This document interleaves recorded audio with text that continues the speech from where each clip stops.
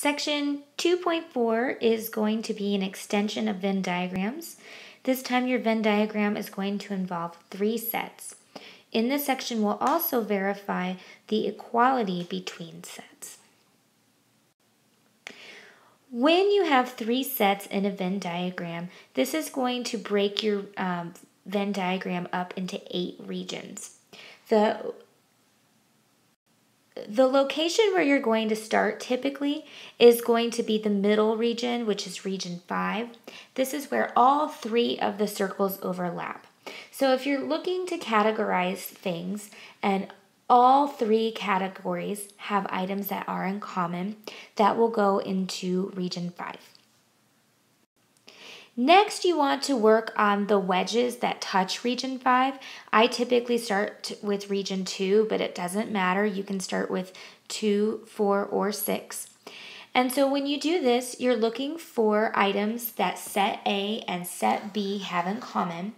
And then you need to make sure to deduct out what you've already included in region 5 so that it doesn't get counted twice. Then you'll want to do the next region for what set A and C have in common. Deduct out region 5. Then you'll do the next region for what set B and C have in common. Deduct out region 5. Then you'll want to figure out what is going to go in region 1, which is going to be all of set A.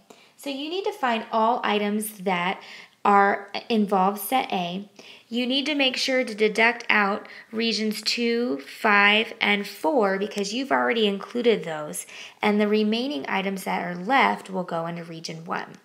You'll have the same procedure for circle B, and you'll do the same thing again for circles B and C. Last, you want to figure out what's going to go on the outside of the circles. So typically you want to have all of the circles completed first, and you want to have those filled in. And then once you know all the items that are going to go in the circle, you take those away from the universal set, and anything that's left will go in the outside of the circle in region 8. Let's look at an example just to make sure we've got an idea of what's going on here. So we're going to construct a Venn diagram, and they've given us the universal set, set A, B, and C. So you're going to start with your universal rectangle. And then since you have 3 sets, you're going to have 3 circles, A, B, and C. Okay, and I like to go through and just look at it one number at a time to see what everything has in common. So I'm going to start with the number 1. Okay, the number 1 is in the universal set. It is in set A, and it is in set C. Okay, so it is shared between set A and set C, but it is not in set B. So we're going to put it in the little wedge between A and C, but not in the triple wedge. Let's look at number 2. Number 2 is in the universal set, and it is in set A, but it is, it's in set B, but it is not in set A, and it is not in set C. So we want it to be in set B only, and not in A, and not in C. Okay, let's look at the number 3. It is in the universal set and set C, not in A, not in B. So we want it to be in C only. The number 4 is in the universal set and set B, not in A, not in C. So we want it to go in B only. The number 5 is in the universal. It is in A, B, and C. Notice it's in all 3 regions. So we're going to put that right in the middle where all 3 circles overlap. The number 6 occurs in the universal set, but not in A, B, or C. So it's not in any of the circles, so we need to put it on the outside of the circles. We're going to have the same scenario for the number 7. It does not appear in A, B, or C, so it goes on the outside. The number 8 is in A and C, no B. So we need where A and C overlap, but not B. The number 9 is in A, B, and C, all 3. So we'll put that right in the middle. The number 10 is in A and B, not C. So we need where A and B overlap, but we don't want it to touch C. The number 11 is only in C. The number 12 is in A and B.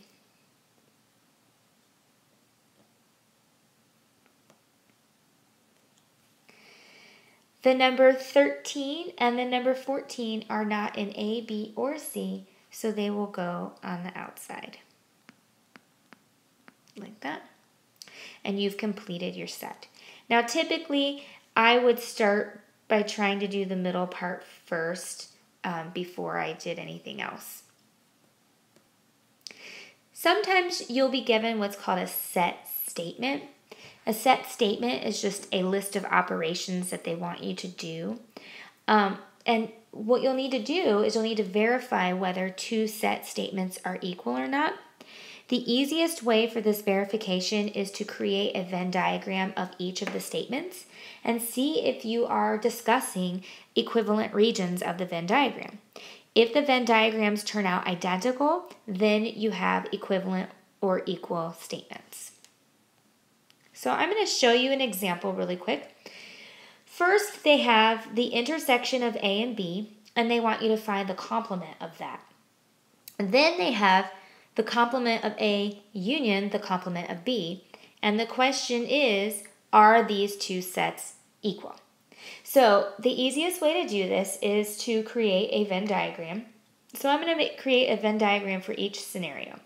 So in this problem, we only have 2 sets, A and B. So I'm only going to need 2 circles in my Venn diagram. Circle A and circle B. Okay, now I need to follow my order of operations. So the first thing I need to do is I need to find A intersection B. Okay, so A intersection B is going to be where A and B overlap. So that's going to be the middle wedge between those 2 circles. Then I need to move to the outside and I need to find the complement. The complement of this is going to be our solution. So essentially, we want to shade everything in the problem except A intersection B. So this would be everything except the middle wedge. So if you're looking at this, the blue shading represents the solution of A intersection B not. Okay, now let's look at the second one. Let's create a Venn diagram for that. We're going to have set A and we're going to have set B. Now this one doesn't have parentheses, so you're going to have to do the right and the left hand side separate. So first thing we need to do is find the complement of A. So the complement of A is everything that is not in the A circle.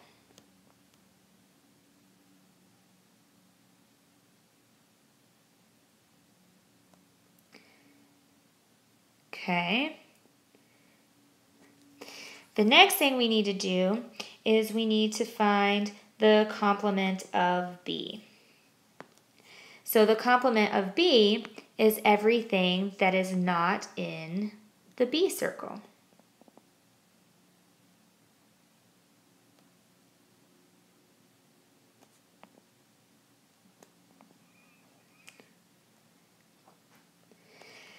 And that's the complement of B. Last, we need to find, oh, I didn't finish shading, sorry. Last, we need to find the union of these two sets. The union is going to be anything that's shaded purple or anything that's shaded yellow. And I'll do that in blue.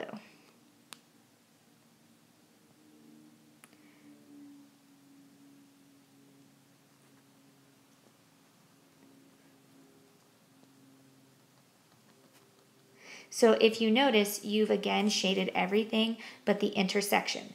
So if you notice that the Venn diagrams are identical to each other, you have proved that these two statements, the intersection of A, B complement, and the complement of A union the complement of B, are equivalent statements. They're equal statements. Just so you know, you have officially just proved the first special law called De Morgan's Law. De Morgan had a couple of discoveries, and he proved that the complement of the intersection is equivalent to the union of the complements. De Morgan's second law just reverses the union and the intersection. His second law states the complement of the union is equal to the intersection of the complements. It's not super important that you have these memorized. It's just a neat proof that goes along with what we're doing. And we'll discuss this again in Chapter 3.